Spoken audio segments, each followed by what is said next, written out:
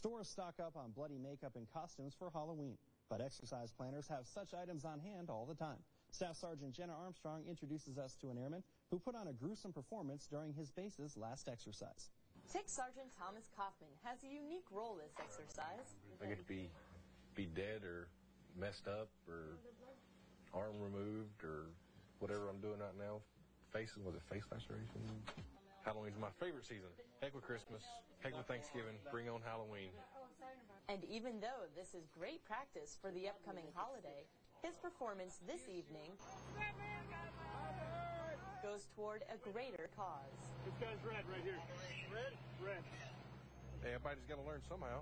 Training airmen, especially with where we are at, to respond to emergencies at Osan Air Base. Staff Sergeant Jenna Armstrong, Osan Air Base, South Korea.